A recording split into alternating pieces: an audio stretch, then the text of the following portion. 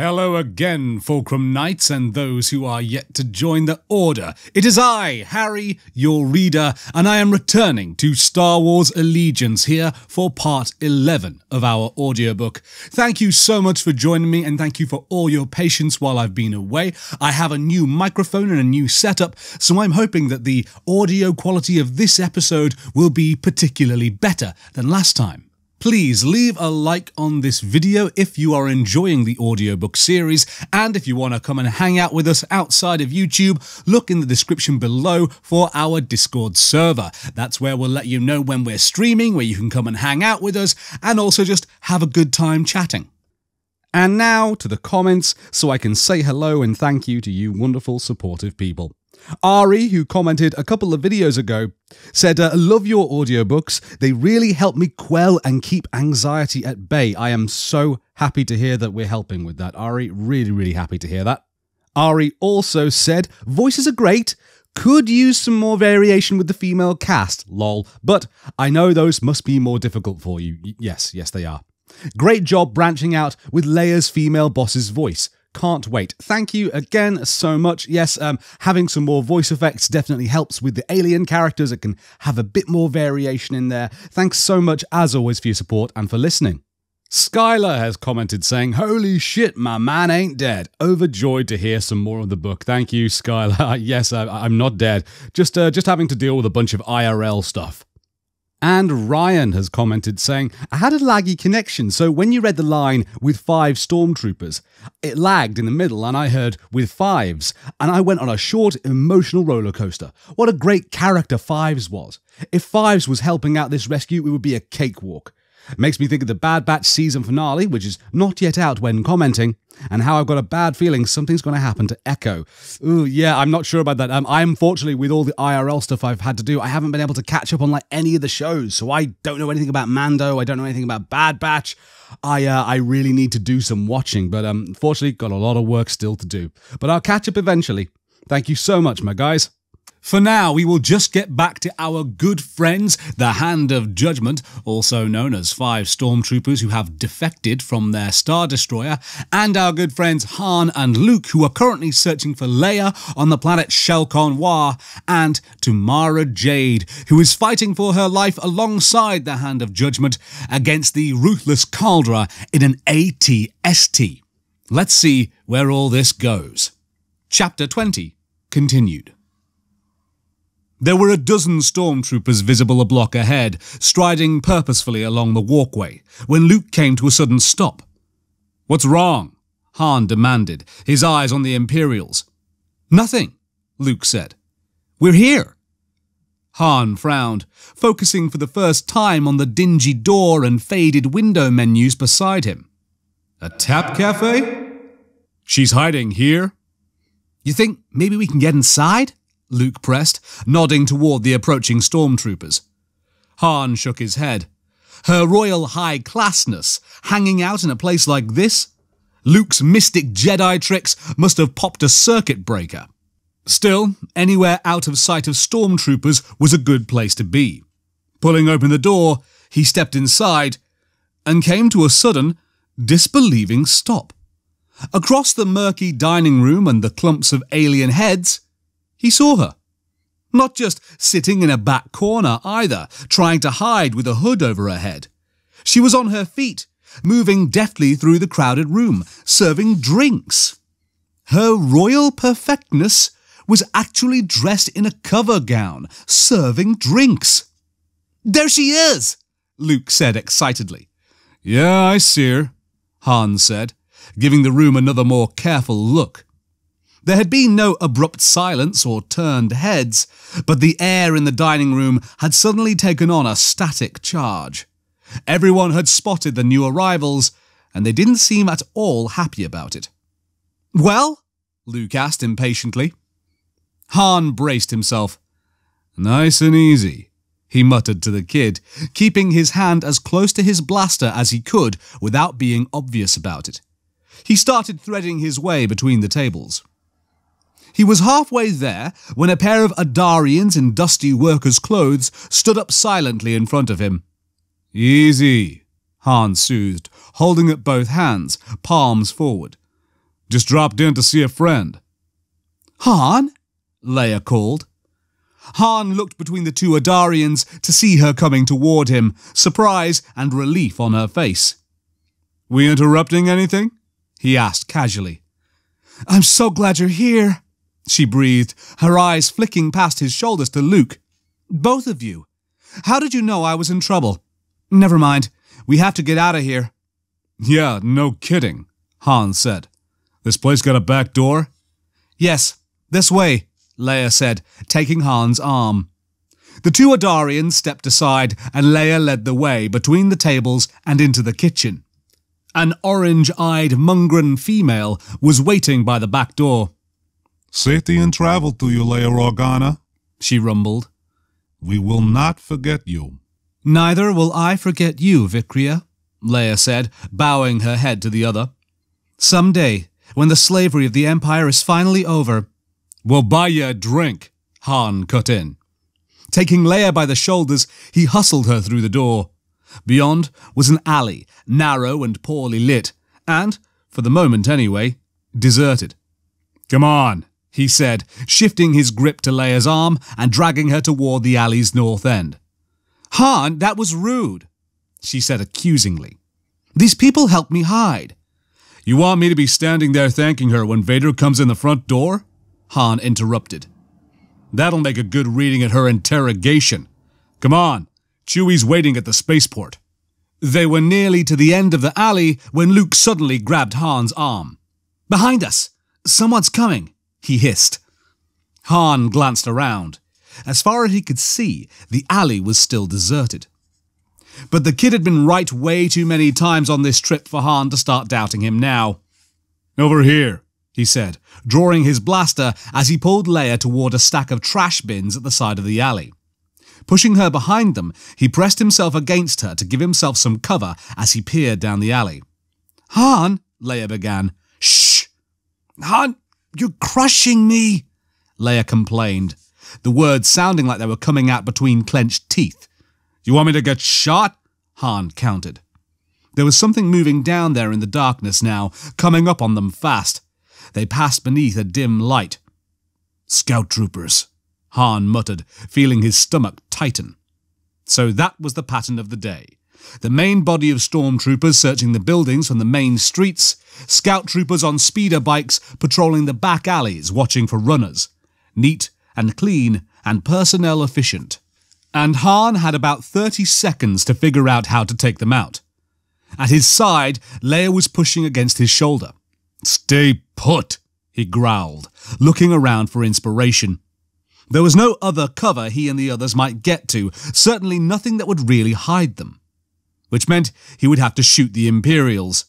Problem was, while he could probably take out about one target from ambush without trouble, the second wasn't going to obligingly sit still for his next shot.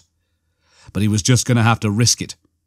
From somewhere in the near distance, a sudden volley of blaster fire drifted across the quiet night air. Setting his teeth, Han lifted his blaster and lined it up on the first scout trooper. With a final push, Leia shoved her way between him and the trash bins. What the crink are you doing? He demanded quietly. Give me your blaster, she ordered, looking out at the approaching scout troopers. Look, your worship. Without another word, she reached over and twisted the blaster from his hand.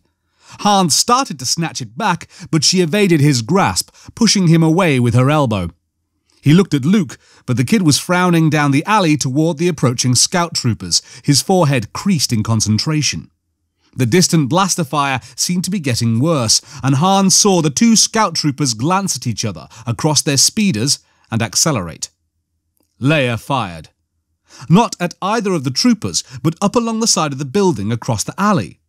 Han looked up, frowning, and to his surprise saw a 20-meter length of drain pipe lean ponderously out from the wall 4 floors up.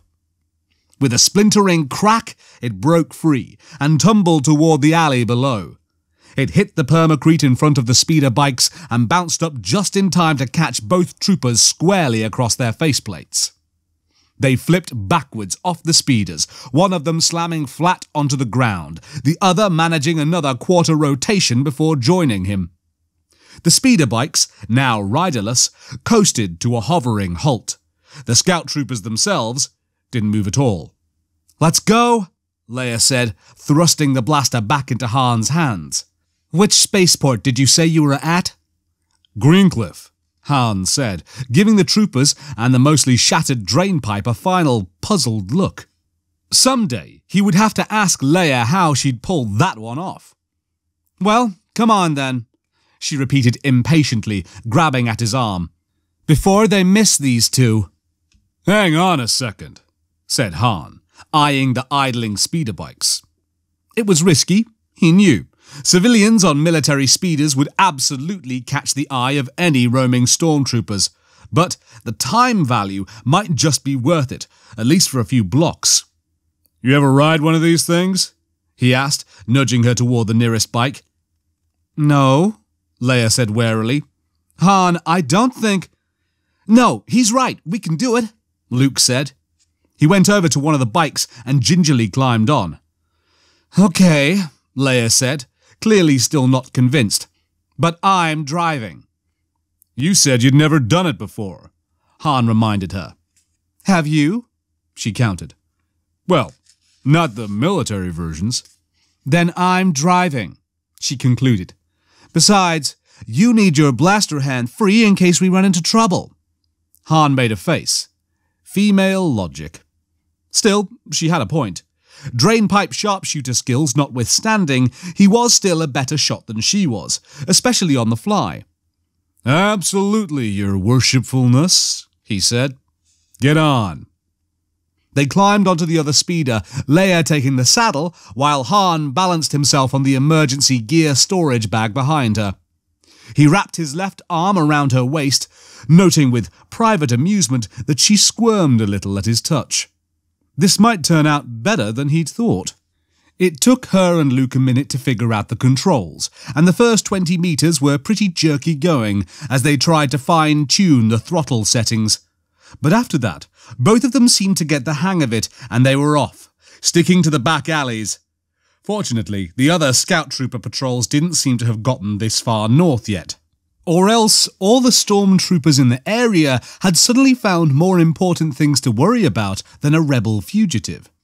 The blaster fire coming from the northwest had intensified, with several different models of weapon in play. A major battle was taking place over there, right at the spot where Ronin had kicked him and Luke out of the speeder truck.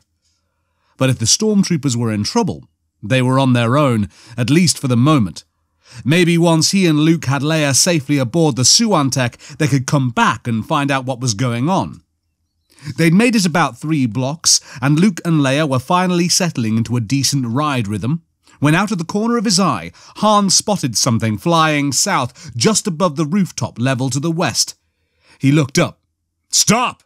he barked, squeezing Leia tighter around her waist. "Luke!" "What is it?" Leia called over her shoulder as she braked to a halt. "That's our ship," Han told her, pointing toward the spot where the Suantech had vanished over the cityscape. "What?" Luke asked, sounding stunned. "Where?" "Where all the blaster fire's coming from," Han said grimly. "Chewie's headed straight into the middle of it." "That doesn't sound good," Luke said. "No kidding," Han snarled, yanking out his comlink and thumbing it on, only to instantly shut it off again at the burst of static that erupted. "They're jamming everything," he bit out, shoving the comlink back into his belt and pointing ahead at the next cross street. "Come on, that way. We need to head them off."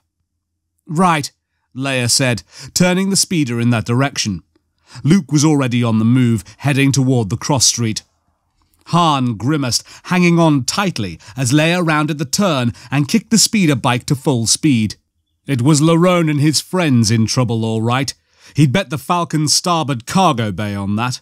And so naturally Chewie was there too, charging to the rescue.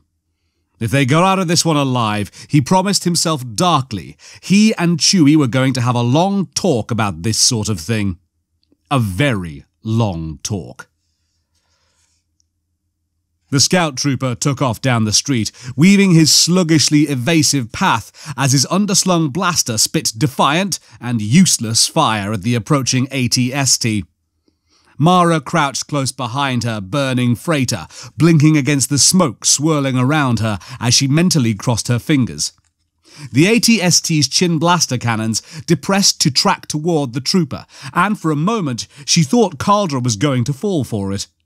But then the cannons lifted again, and the side-mounted light cannon turret swiveled around and opened fire. The trooper swerved around the blasts, ducked between the two huge jointed legs, and shot out the other side. The side turret swiveled around, continuing to lay down fire. As the scout veered to Mara's left, out of the turret's range, the launcher on the AT-ST's other side hurled a concussion grenade at him. The grenade hit the permacrete with an explosion that shattered half a block's worth of windows and slammed across Mara's face like a velvety hammer. She peered through the smoke, tensing. But, as the air cleared, she saw the scout trooper, still on his speeder, disappear around a building and down a side street. Safe, or at least not seriously injured, and coming around for another try. The other stormtroopers were meanwhile not standing idle, but had settled into a rhythmic fire pattern that was pouring a withering barrage at the AT-ST's joints and sensor clusters and viewports. But the Walker had been designed for exactly this kind of combat, and it shrugged off the fire with ease. Indeed, it almost seemed that Caldra was enjoying the battle, especially the one-sidedness of it. Instead of throttling the AT-ST for top speed, which would have quickly run down his opponents, he had the Walker moving almost casually along, daring his opponents to take their best shot. There was a motion at her side, and Mara saw the squad commander drop into a crouch beside her. "I ordered you to fall back," she said. "I need to consult," he said tightly. "I think we may have a way to knock him out." "Explain." "The gyro system is layered between the underside of the command module and the leg platform," the commander said. "If I can get my sniper up into one of the buildings ahead of it, he may be able to get a clean shot." Mara looked back down the street behind the retreating stormtroopers. Yes, there were several buildings back there that should work. The problem was that the sniper would get exactly one shot. If he missed, or if the gyro was tough enough to survive the attack, Caldra would simply swivel the command module around and blow both him and the building to rubble. Which the commander and sniper both knew full well. "Get him up," Mara ordered. "Let's hope we won't have to use him." "Right." The commander gathered his feet beneath him, preparing for a sprint. But before he could move, something suddenly roared past overhead. Fire from the AT-ST's entire array of blaster cannons spattering across its underside. Reflexively, Mara ducked, her eyes tracking the intruder. Had Vader's scattered searchers finally decided to investigate all the noise coming from this end of town? Only, it wasn't a stormtrooper transport up there. In fact, it wasn't an Imperial vehicle of any sort. It was some kind of freighter, its features blurred by the smoke and darkness and its own speed. Even as she watched, it veered around and came back again, slowing down on its repulsor lifts, as if studying the extraordinary street scene below. "Get him out of here," Mara ordered. "The comms are being jammed," the commander reminded her. "I know that," Mara snapped. "Wave him off, then do something. He's a sitting avian up there." "I'll try." The commander stood up and lifted his hands high. And at that moment, there was a multiple flicker of blaster fire from somewhere behind the AT-ST. Luke arrived at the main street and wobbled his speeder bike to a halt at the edge of the building on the corner. Leia stopped behind him and Han jumped off, running the last couple of meters. Blasters ready, he peered around the corner. Less than half a block away was an Imperial AT-ST, its back to them, striding ponderously southward down the street. A block beyond it was some kind of smoking wreckage, probably the freighter he and the others had seen being shot down. Through the billowing smoke, he could see someone standing up in plain sight, apparently unaware of the approaching Walker. while beyond him, some even vaguer figures seemed to be firing at the AT-ST. And wheeling around over their heads, looking for all the world like it was thinking about ramming the walker, was Chewbacca in Larone's Suantech. "I guess they're more serious than I thought," Leia said tightly from his side. "Believe it," Han told her, his mind racing. If he could just warn Chewie off somehow, maybe get him to go back to the spaceport. But with all the comlinks being jammed... He looked back at the AT-ST, at the gap between the command module and the leg assembly. If the technical readouts he'd seen were correct, that was where all the antennas were located, including those that handled comm jamming. It was worth a try. Lining his blaster up on the gap, he opened fire. "Wave him off, then do something," the Emperor's hand ordered. "He's a sitting avian up there." "I'll try," Larone said, standing up. "Don't fire," he pleaded silently as he waved his arms in an effort to get Chewbacca's attention. "Please don't fire." With the upgrades the ISB had loaded onto the Suantech's weapons system, a single twin burst could probably blow the AT-ST to shredded metal. Unfortunately, it would also cut straight through the protective armouring on the high-intensity power cells, and turn the AT-ST into a fireball that would take out the Storm Troopers, most of the buildings on this block, and possibly the Suantech itself along with it. Fortunately, Chewbacca seemed to understand that. He was still flying around, but there was no indication that he had even activated the Suantech's laser cannons. Larone waved his arms again, trying to get him to pull back. Then, inexplicably, the low-level static coming from his comlink abruptly vanished. "We have comm," he called to the young woman beside him. "Someone's taken out the AT-ST's jamming," she said. "Now warn him off." Larone nodded and keyed his comlink to their private frequency. "Chewbacca, this is Larone," he said, lowering his voice. "You need to get out of here. We can handle this." Apparently, he hadn't lowered it enough. "You know that pilot?" the Emperor's hand demanded. "He's associated with us," Larone improvised. "I've told him to go back to the spaceport." "Good. No, wait a minute," the young woman said. She looked back at the approaching walker, an intense expression on her face. "What kind of armour does that ship have?" "Reasonably strong," Larone told her, wondering uneasily what she had in mind. The minute the Suantech went into serious combat, she would surely see it for the disguised special ops craft that it was. 10 minutes after that, he and the others would be in custody pending an inquiry. An hour after the inquiry was finished, they would be in ISB hands. "Good, because it's going to have to take a little more fire," the woman said. "Here's the new plan."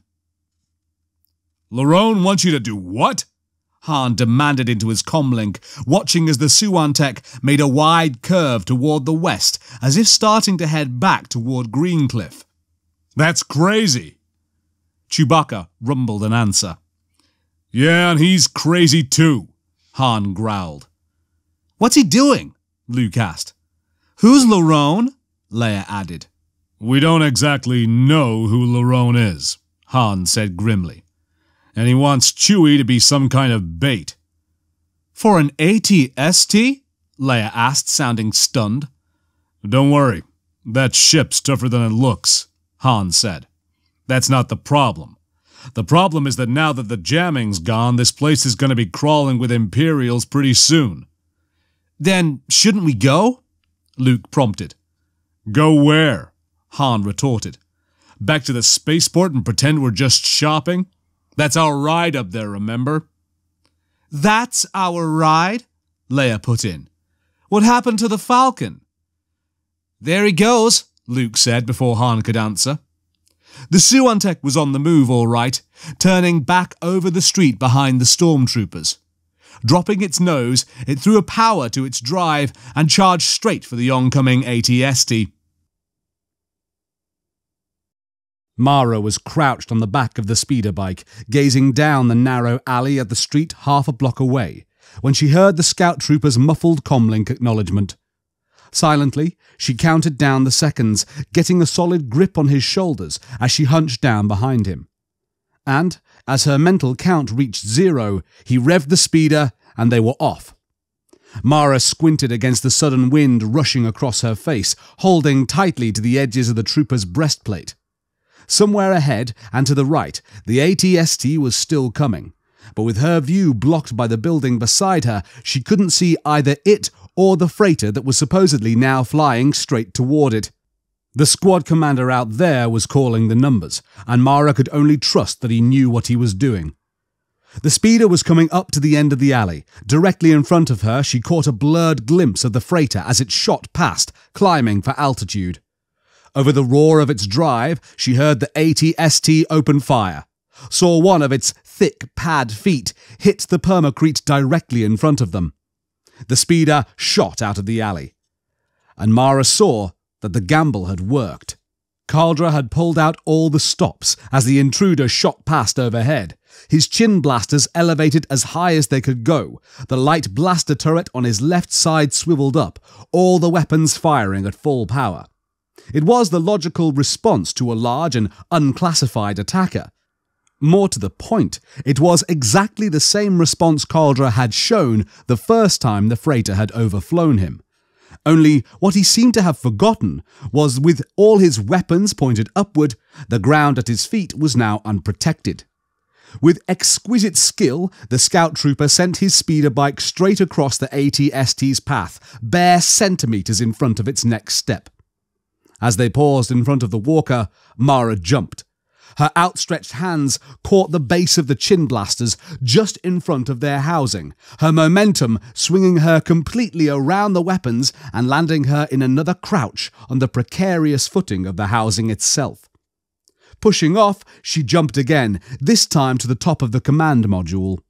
With one hand gripping the entry hatch handrail for balance, she drew and ignited her lightsaber with her other hand and slashed sideways through the heavy armour, cutting directly through the cockpit's twin seats.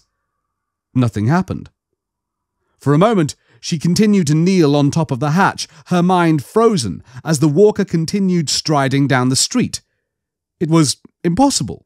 An AT-ST's cockpit was nearly as tight as that of a TIE fighter. There was no way she could have missed the pilot. Unless there wasn't one. And then it all fell into place. Swearing under her breath, she stepped back onto the grafting of the cockpit cooling system and jabbed her lightsaber blade through the entry hatch's locking mechanism.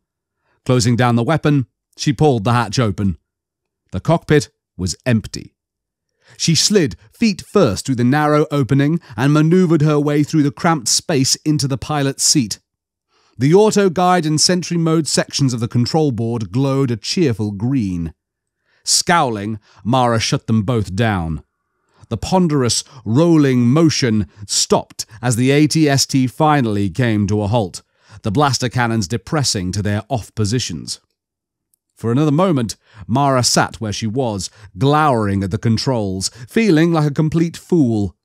An AT-ST's computer could easily handle the uncomplicated terrain of a city street, while its sentry mode could and would track and fire at anything that came too close without a properly coded transponder. All Caldra had to do was to get the machine pointed in the right direction, make sure it was travelling slowly enough that Mara would decide she had a chance of stopping it, and then disappear into the night. The Emperor would be furious. Vader would never let her hear the end of it. She took a deep breath, forcing away the images.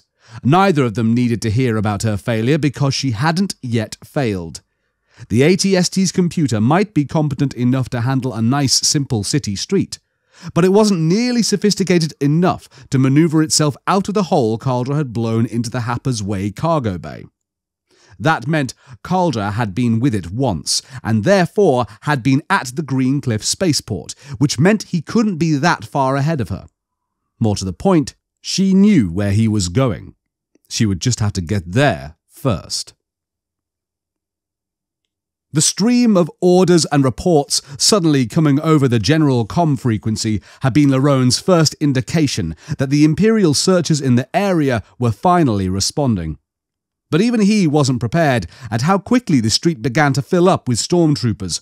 Most of them went for the now quiescent AT-ST, while a few headed toward the Suantech, which had settled down on the street a block north, with its nose pointed toward the AT-ST and its left side pressed against the row of buildings. Some of them, far too many, were coming straight for Larone and his companions. A group commander strode ahead of the latter bunch, his faceplate turning to each of the five in turn before settling on Larone. You, he said briskly. Identify and report. The AT-ST was stolen and on a rampage, Larone said, gesturing toward it. My squad was commandeered to help bring it down. Commandeered by whom? The group commander demanded. Commandeered by me, a voice called from above them. Larone looked up to see the Emperor's hand climbing nimbly down the side of the AT-ST, her lightsaber now tucked discreetly away in her belt. And you are? The group commander challenged. An Imperial agent, the young woman said as she dropped the last 3 meters to the permacrete. Recognition code Hapspear Barini. The group commander seemed to straighten a little. Yes, ma'am, he said, his voice suddenly parade ground formal. Lord Vader informed us of your presence in Macrin City. He gestured to Larone. Are these men with you? For the moment, she said. Why? I need their unit designation for my report. I don't know their designation, the hand said. I also don't care. She gestured to Larone. Give the freighter pilot my thanks and tell him he can return to the spaceport. You, Scout, is that thing still functional? Yes, Mom, as long as you don't need anything tricky, Brightwater assured her. Then get ready to travel, she said. The rest of you back into your speeder truck. Just a moment, Ma'am, the group commander said, starting to sound a little flustered. Vader was rumoured to be a stickler for proper procedure, and this wasn't even coming close. That freighter needs to be searched before it can leave. You can search it at the spaceport, the Emperor's hand told him. I don't want it sitting here blocking the street. Ma'am? You have your orders, Group Commander. She cut off the protest, her eyes on Larone. Commander? Yes, Mom, Larone said, a cold feeling settling into him as he keyed his comm for their private frequency. The hand hadn't noticed it. She'd been in the AT-ST cockpit at the time, but just as Chewbacca had settled the Suantech onto the permacrete, its port-side ramp had lowered into the mouth of the alley the ship was currently pressed up against.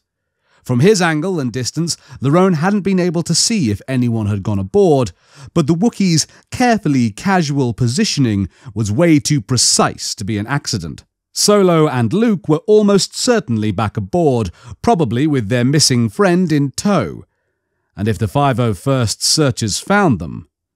But there was nothing he could do but obey his orders.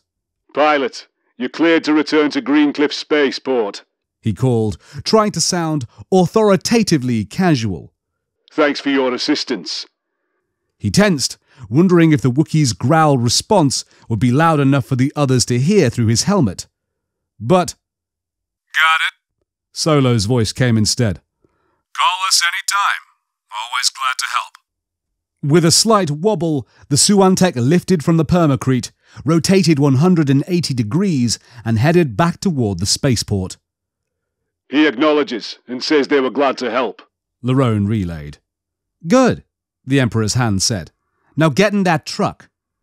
After you identify your unit, the group commander put in, taking a step to put himself between Larone and the speeder truck.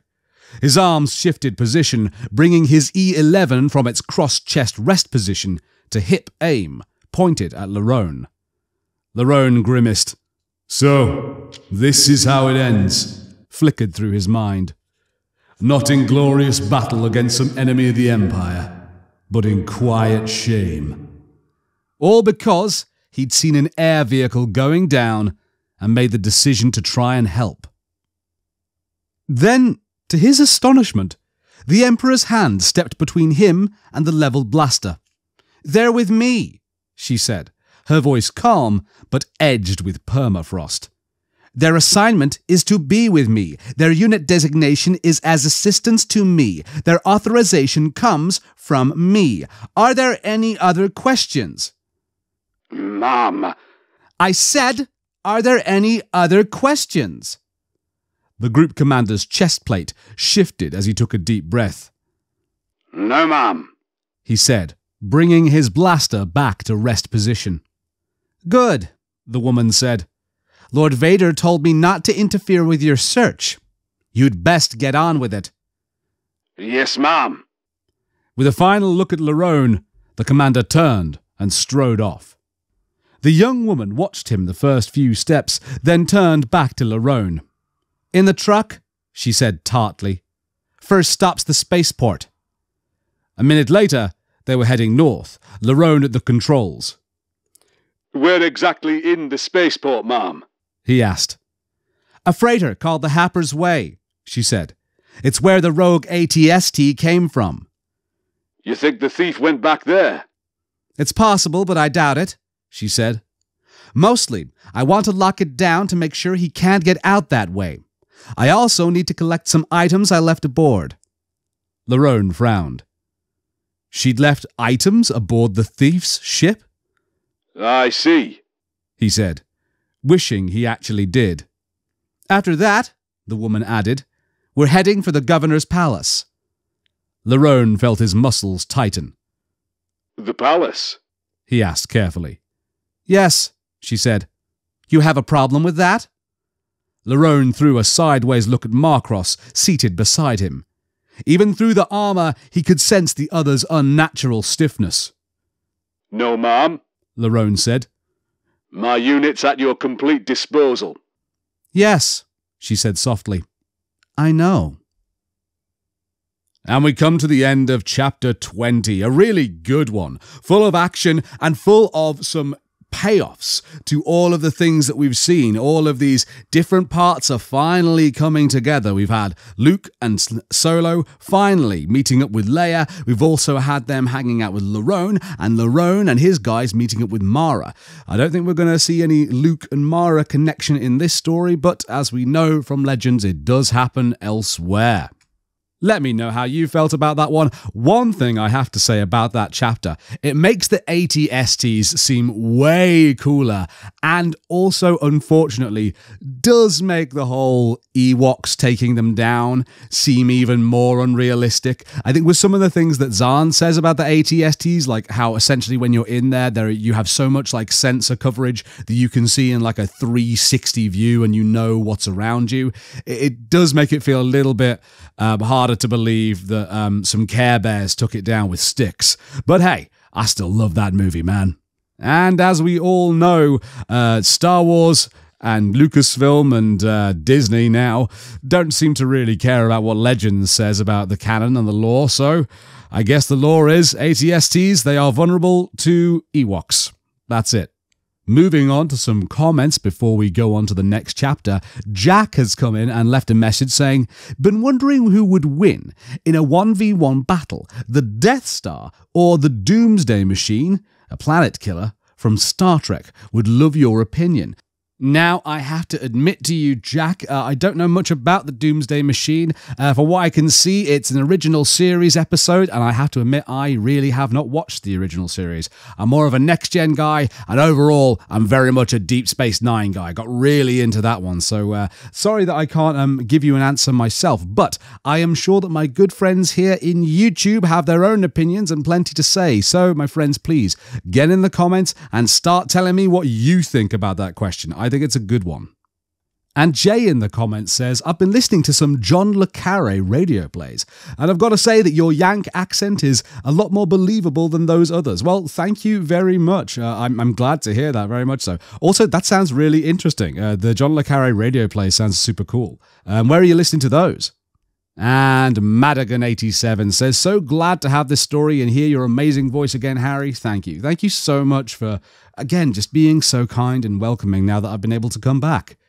Speaking of back, let's get back to reading. Now we're on to chapter 21, my friends. Caldra had not, as it turned out, returned to the Happer's Way in Mara's absence. Still, there was no way to know that going in, and there was also no point in taking unnecessary chances. Mara took 4 of the stormtroopers in with her, sending them out in pairs to search the freighter, leaving the scout trooper outside on guard duty. Her satchel was exactly where she'd left it, seemingly untouched. But only seemingly. Caldra had left most of her equipment alone, but had apparently spent a pleasant hour on the way back from Gepperin gimmicking her grenades and the tiny hold-out sleeve blaster. Leaving those items untouched, Mara changed once again into her black combat suit, this time adding the cloak and sleeves for extra protection against prying eyes, targeting sensors, and the dropping air temperatures outside. She fastened her hip-riding K-14 blaster in place, tucked her lightsaber into her belt, and headed back outside. 10 minutes after arriving at the freighter, they were on the road again, heading west along a deserted tree-lined street toward the palace. "You know where we're going?" Mara called from the rear seat. She'd made a subtle point of creating this seating arrangement when they'd reassembled for the trip. Mara in the back alone, the other stormtroopers seated 2 by 2 in rows in front of her. As usual, the scout trooper ran point on his speeder bike. "We have a map already loaded," the squad commander confirmed from the driver's seat, pointing to the display. "It has the best route marked." "Excellent," Mara said. Drawing her lightsaber, she rested the hilt on the seat back in front of her, pointing the weapon forward. "As long as we have a few minutes anyway, let's hear your story." One of the stormtroopers in the seat in front of her half turned his head. "Excuse me?" he asked. His right shoulder shifted subtly, indicating a movement of his hand toward his holstered E11. With a sigh, Mara ignited her lightsaber.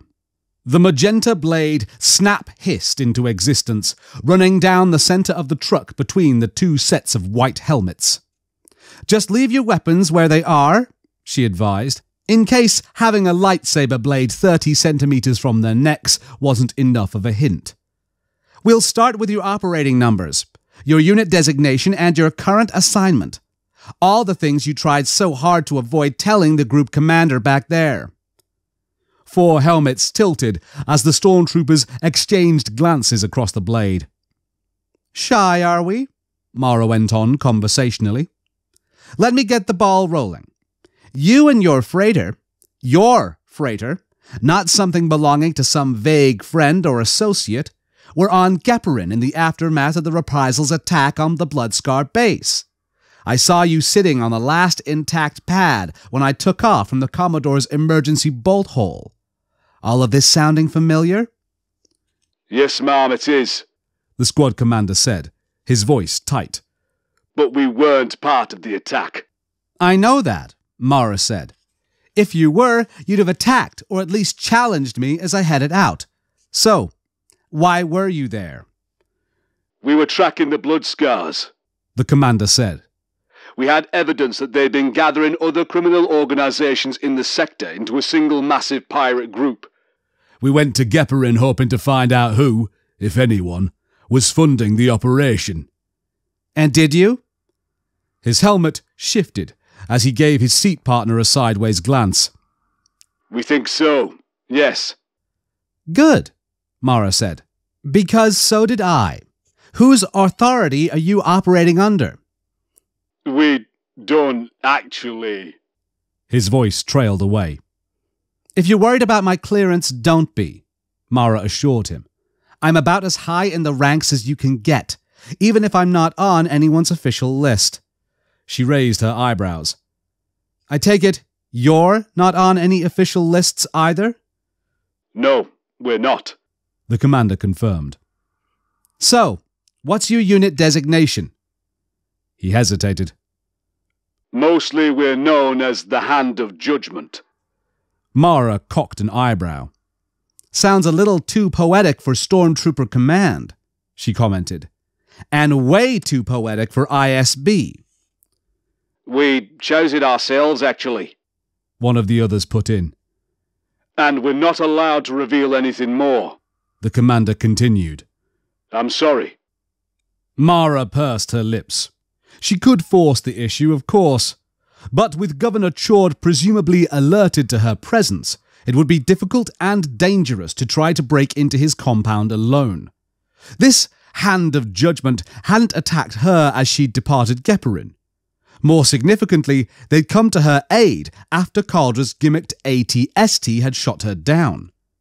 And, with Vader and the 501st completely preoccupied with their search for Leia Organa, this was the most trustworthy help she was likely to find in Macrin City. Reason enough for her to have fended off that nosy group commander. "As you wish," she said. "But whatever your usual chain of command or a lack of one, for the next 2 hours you're working for me, understood?"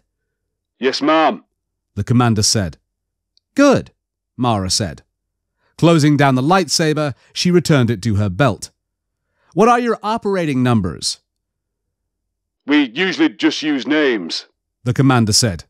"It's shorter, quicker in combat." Privately, Mara had always thought that too, but Stormtrooper Command had always loved their fancy number system. "Names, then?" "I'm Larone." The commander gestured to his right. "This is Marcross. Behind him is Grave. Behind me is Quilla. Our scout trooper is Brightwater." "Call me Jade," Mara told them, stretching out with the Force. She'd never heard of a stormtrooper unit roaming the Empire without a firm chain of command attached. But it could be something the Emperor had set up personally. If he had, they might recognize her name. There was no reaction that she could sense, however. Apparently, the Emperor had chosen to keep her secret from them, as well as vice versa. "Ma'am?"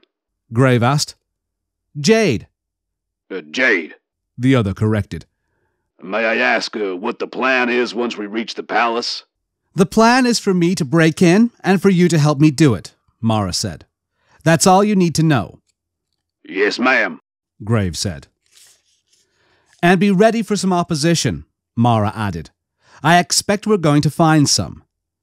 In the front seat, Marcross glanced sideways at Larone. "Don't worry," he said, his voice grim. "We're ready." Governor Chord's hastily organised party in the ballroom downstairs had taken up far too much of Disra's precious time this evening. But the guests were finally starting to filter out, and Disra was at last able to slip away to his office. Turning on the lights, he sealed the door behind him and headed for his desk. He got 3 steps before his eyes abruptly registered the fact that he had a visitor. Why aren't you answering your comlink? Caldra demanded as he looked up from Disra's computer. Disra felt his heart seize up. What in blazes was Caldra doing with his computer? "The governor threw together a quick reception this evening," he managed. "I had to put in an appearance." A reception? Caldra repeated. A party? Now? "When your city's crawling with stormtroopers, that's exactly what you need to soothe all the top-tier people," Disra said. Unlocking his knees, he started casually toward the desk. There was a holdout blaster hidden under the chair if he could get to it. "What are you doing here?" Caldra's face twisted in an almost smile, and for the first time, Disra noticed the rigidly controlled pain lurking behind the other's eyes. I brought your AT-STs, of course. "I meant, what are you doing here in this office?" Disra clarified, stepping up to the desk. From his new vantage point, he could see Caldra's torn left sleeve and the rough field bandage wrapped around his forearm. "What happened?" Small accident, Caldra said, lifting the arm slightly. I had to blow the freighter's hold.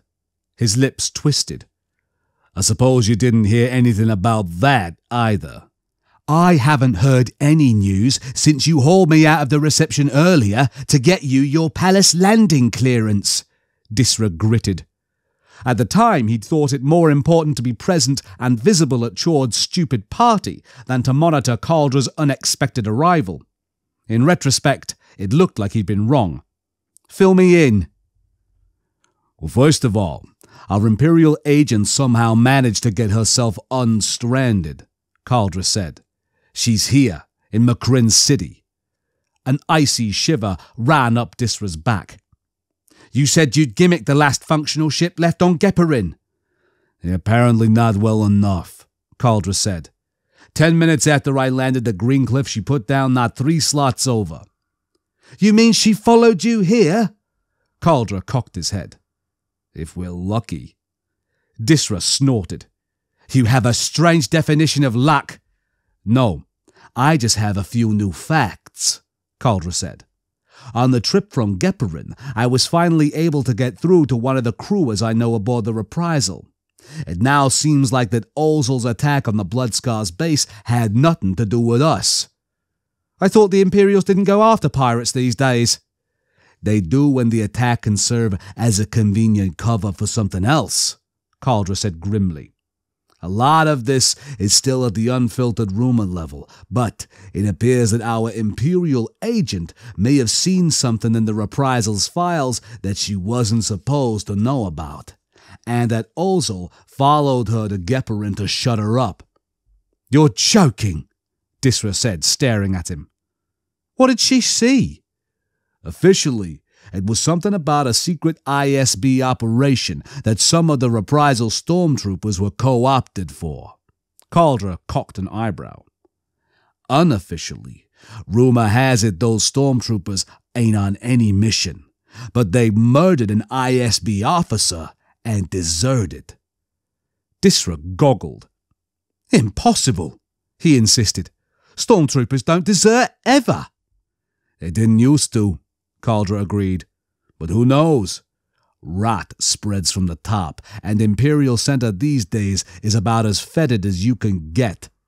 He waved a hand around him. Hence this whole bid for independence, remember? Yes, thank you, I do recall something about that, Disra said acidly, his mind racing. But if the agent wasn't after them... Wait a minute. How many stormtroopers were supposed to have deserted? Very good, Caldra said, inclining his head. There were 5 of them. The same number that the follow-up reports from Ranklage indicate were on hand when Cav Saran went down. Considerably fewer than the 3 squads the Bogleg swoop gang claimed attacked them on Drunost, Disra recalled. But since when could a bunch of swoopers be trusted for accuracy? So they're the rogue stormtrooper unit running around Shosha. Our so-called Hand of Judgment, Caldra agreed. All rather ironic, really. We've been all worried about an Imperial agent and her private stormtrooper squad when, in fact, if she ever actually came across them, she'd probably execute all 5 of them on the spot. Comforting to know, Disra growled. Or it might be if she wasn't nosing around on our doorstep. Caldra shook his head. You're missing the point. It's the stormtroopers who've been backtracking the Bloodscars, not her. There's no longer any reason to assume she's made any connection at all between us and the Bloodscars. Disra thought about that. It did indeed sound reasonable. But you said she'd followed you here. All she knows is that I was with the Commodore at Gepperin, Caldra said. I guess it's just as well that an idiot controller on the Executor wouldn't let me land here at the palace. Disra exhaled in relief. So the agent wasn't gunning for them after all. The whole thing had been a giant coincidence that he and Caldra had simply misread. Then we're probably off the hook, he said. Probably, Caldra said. But it's always possible she found something in the Gepperin rubble that points in this direction. We need to be ready, just in case. Disra shivered. Yes, indeed. Because if the agent made an appearance before Disra was able to get those records to Vader, he would be going down in flames. Any idea how soon we might expect her? He asked. Caldra shrugged. I left her a diversion, but there's no way of knowing how long that'll keep her busy. He waved at the computer. I've raised the security level on your external intruder defenses, but I can't restructure your guard configuration without authority. I can do that, Disra said, gesturing for him to move aside.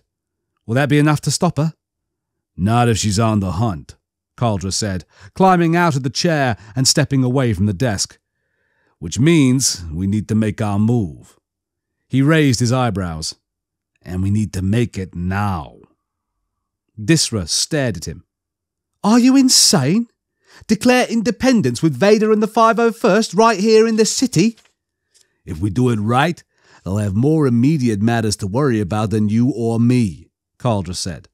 I've already ordered the pirate and raider groups into their positions. All you have to do is send out the orders. And within minutes or hours, Shelsha Sector would be engulfed in fire and war and death. The pirates would attack and destroy the Imperial garrisons.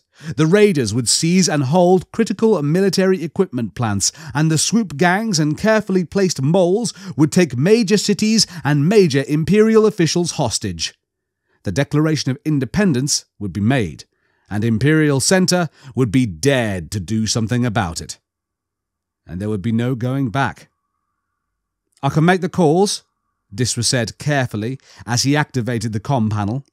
But it's going to take time. You'll need to make sure the agent doesn't get in here until I'm done. I can do that, Caldra confirmed grimly. You just worry about your end. Turning his back, he headed for the secret door. Disra watched him go, his hand itching to draw the hidden blaster and shoot Caldra down. But he didn't dare. He still had to collect those records and get them to Vader, and he had no illusions about the Palace Guard's ability to keep the approaching Imperial agent away that long. Only Caldra could do that. Besides, if he shot at the man now, he might miss. By the way, he called, does anyone know where this Hand of Judgment is now? Caldra shook his head. Out somewhere being white knights for hope and glory, no doubt, he said. Don't worry. When Gepperin went, so too did their last hope of pinning us to the blood scars. He opened the door and disappeared into the maze of secret passages beyond. Let's hope so, Disra muttered under his breath as he turned back to his desk and switched off his comm panel. No messages were going out to any pirates tonight, not from this palace. Not if he could help it. Keying the computer, he got back to his records compilation. Ironic, Caldra had called it. Little did he know, for nearly 2 years now, Disra had been manipulating the man, jumping him through hoops only Disra could see. Now, suddenly, events had effectively pushed Disra to the sidelines, with his life and future resting completely on Caldra's ability to intercept and destroy an Imperial agent. Disra could only hope the man was as good as he claimed. They were still 5 blocks from the palace grounds when Larone began to notice the disguised sentries. Actually, I think there was one even further back, Graves said, when Larone commented. A couple of blocks ago. Was a little hard to tell. He was rigged out to look like a low-class slithmonger. Yes, he was a sentry, Jade confirmed from the back seat. I could see it in his eyes. Do Imperial governors typically set this wide a picket screen? Quilla asked. Not usually, Jade said. Looks like someone in the palace has a guilty conscience. So what do we do about him? Grave asked as they passed another of the quiet sentries. Nothing, Jade said. All they're seeing here is a few more Storm Troopers in a city already full of them. I doubt they'll even bother to call it in. We'll need more than just familiar armour to get through the front gate, though, Quilla warned. Fortunately, we're not going in that way, Jade said. The governor's built himself quite an estate over the years, with lots of ground and plenty of nooks and crannies. We'll find our way in. Though the perimeter wall's probably rigged 6 ways from Imperial Center, Grave warned. Maybe even 7 or 8, Jade agreed. Don't worry, I've had some experience with these things. Beside Larone, Marcross stirred. There's another way, he said quietly. We can use the governor's emergency exit. Lerone looked at him in surprise. He has an emergency exit. All governors and moffs do, Jade said, with a touch of contempt. How do you know about it, Marcross? I grew up in Macrin City, Marcross said. I used to hang out with Chord's son, Craig, when we were teenagers. The exit's in the northeast side of the wall, at the edge of the Farfan district, one of the city's working-class neighbourhoods. There's a door-sized section of the wall that opens up. And Chord just let the two of you wander in and out? Quiller asked. I don't think he ever knew we were doing it, Marcross said.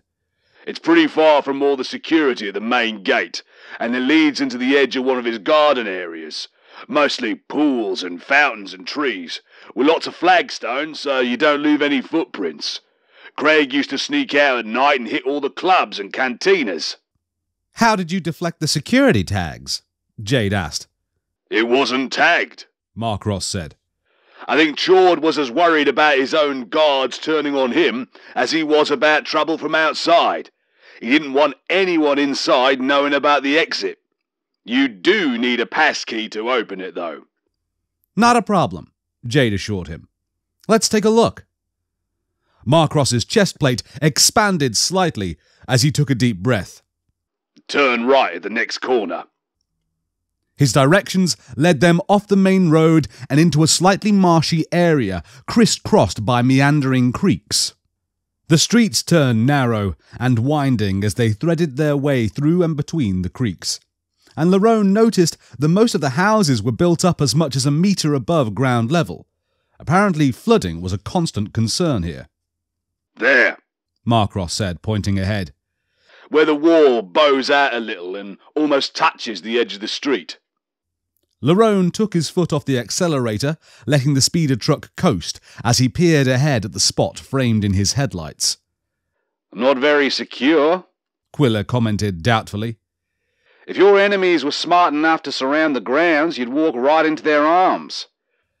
There's supposed to be a heavy, long-range fighter prepped and hidden in that house over there, Marcross said, pointing to a dilapidated house on the far side of the street from the wall. There's also supposed to be a force field tunnel you can activate that'll give you safe passage between the wall and the house. I never saw that work, though. What are we going to do about a passkey? Grave asked. We don't need one, Jade said. We're not going in that way. Keep driving, Lerone. I'll tell you where to stop. If we're not going to use it, why did you want me to show it to you? Marcross demanded, as Lerone continued on past the secret door. Watch your tone, Storm Trooper, Jade warned. We're not going in that way because it'll be the entrance of choice for the conspirators, and I don't want us bumping into them until we're ready. There, that section between the two trees, pull over there. Lerone brought the speeder truck to a halt. Everyone out, Jade ordered, pushing up her own swing-wing door. Give me a perimeter. She strode over to the wall, lightsaber in hand. Lerone had formed the others into a standard, outward-facing guard box formation by the time Brightwater glided his speeder bike back around and came to a halt beside them. What are we doing? He asked. I'm not sure, Lerone admitted, watching Jade out of the corner of his eye. She was leaning against the wall, her hands and one ear pressed against the cold stone. Slowly, methodically, she moved herself in a grid search pattern along and down the surface. We're going in, but I'm not sure exactly how. Quietly and without casualties, Jade said, stepping away from the wall. Ever hear of Chrysifa gas? It's an acidic poison, Brightwater said. Highly corrosive and lethal to most oxygen-breathing species. Very good. Jade tapped a section of the wall. There's a canister of compressed Chrysifa buried in the wall right here. And here. She indicated another spot. And here. And here. Ready to kill anyone who tries to punch through the wall, Lerone murmured, a shiver of disgust running through him. Along with everyone for 50 meters around him, Jade said. A simple, but very undiscriminating weapon. And you can tell where the canisters are? Grave asked. Walls like this collect a lot of sun heat during the day, Jade explained, unlimbering her lightsaber. With a sizzling snap hiss, the brilliant magenta blade burst into existence. Stone and metal make different contraction sounds as they cool down. You might want to step back for this. None of the stormtroopers moved. Lifting the lightsaber horizontally, Jade pushed the blade's tip gently into the stone.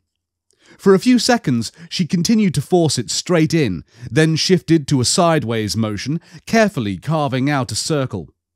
She finished the circle and shut down the lightsaber. Do you want us to get that out? Lerone asked. No need. Lifting a hand toward it, Jade inhaled slowly. And, with a muffled grinding sound of stone on stone, the cylindrical plug she'd carved worked its way out of the wall. Marcross stepped forward and caught the plug as it came free. Nodding her thanks, Jade reactivated her lightsaber and set to work on the next canister. 5 minutes later, there were 6 stone cylinders lying on the ground beside the wall. Is that all? Lerone murmured. All we need to worry about, Jade said, turning to face them. Understand me now. When we step inside this wall, we'll be in enemy territory. If you can get through without killing any of the guards, fine. But if you have to kill, you kill without hesitation. Understood, Lerone said for all of them. A minute later, Jade had carved an opening through the safe parts of the wall big enough for them to get through. On the far side, Lerone could see some of the garden areas Marcross had described earlier. Commander, Jade invited as she closed down her lightsaber, deploy your troopers. Lerone nodded acknowledgement. Brightwater, you'll swing around toward the main gate, he ordered. I want to know what their security looks like, including how many men they'll have available to draw on when the balloon goes up. Grave, Quilla, you're on flank. Marcross, you're on point. You'll lead Jade to your best choice of entrance and get her inside. I'll take rear guard. We close up as soon as Marcross gets us in and reform for quiet incursion. Grave, give Brightwater a hand with his speeder bike. Brightwater waddled his speeder bike to the wall, and together he and Grave manoeuvred it through the opening. The scout trooper got on and took off with a subdued whine, heading to the left and the cover of the garden foliage. Grave and Quilla went next, branching to right and left, with Marcross behind them. Lerone took a step forward. A moment, Commander, Jade murmured, putting a hand on his arm. Sensible policy dictates that the second-in-command knows what the mission is. Yes, ma'am, Lerone said, feeling his heartbeat starting to pick up. Our target is Governor Chord, she said. He's committed high treason, both in conspiring with pirates against Imperial shipping and in sending the reprisal to try and kill me on Gepperin. Those crimes have earned him the death penalty. Understood, Lerone said, a strange sense of unreality sifting into him like fine desert sand. It was one thing to sit out in space or at a pirate nest and talk about judgment and duty and principle. It was quite another to stand outside the palace of an imperial governor and contemplate his execution in cold blood. Then let's do it, Jade said, shifting her lightsaber to her left hand and drawing her blaster with her right. She slipped through the opening. To defend the Empire and its citizens.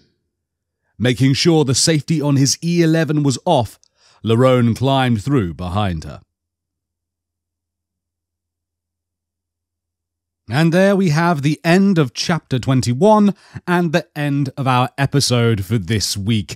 All that's left to do is say hello to some folks in the comments. Mike says, hey, it's been ages since I've left a comment, but could you please read Republic Commandos? It's a well-detailed Mandalorian/Master Chief power fantasy series. I find it addicting to read myself, and your quality is unmatched, so please consider. Well, thank you very much, Mike. Yes, I certainly will consider. There is a big long list of things to read, and I'm hoping to do a special one as the next book after I've finished this one. So yeah, but I'd love to get it on there. I suppose one thing that people could say in the comments for a Republic Commando's voice, because I'm guessing they're all clones, right? Well, what do we do about the voices? I could try and basically do the Bad Batch, or do they all just sound like Temuera Morrison? Or what do you guys think? Give me your opinions on that. We also have Mac. It's good to see you, Mac, saying Star Wars Allegiance audiobook is back. Harry defeated the copyright Rancor. There's no Rancor that I'm fighting, unfortunately. It's just issues, just stuff that I got to manage with. And so we also have And Rose's Rebel 2377, who says, "This is amazing. Perfectly timed for when I head into work. I appreciate all you do. Keep it going. I appreciate you. Workforce represent. I hope work is going well for you." Says, "I like the narrative of the Stormtroopers. They have an actual moral compass and ethical balance, even if a little heavy-handed." I can see what you mean there, but I absolutely agree that I like the fact that we see people within the Empire taking moral decisions and standing up for what they believe is right, not simply following orders. Okay, everyone, that's it from me for now. As always, if you haven't already, please leave a like on the video and do subscribe. When you subscribe, click on the bell so you get all the notifications of when we go live, because we do a bunch of live streams. My friend Gilbert is currently playing through the Resident Evil 4 remake, and he's having a great time doing it. I'm going to be popping into the streams as and when I can, but I do still have to get some catching up to do, and also just get myself some free time. But I will see you as soon as I can see you. Until then, my friends, remember that we are all Fulcrum.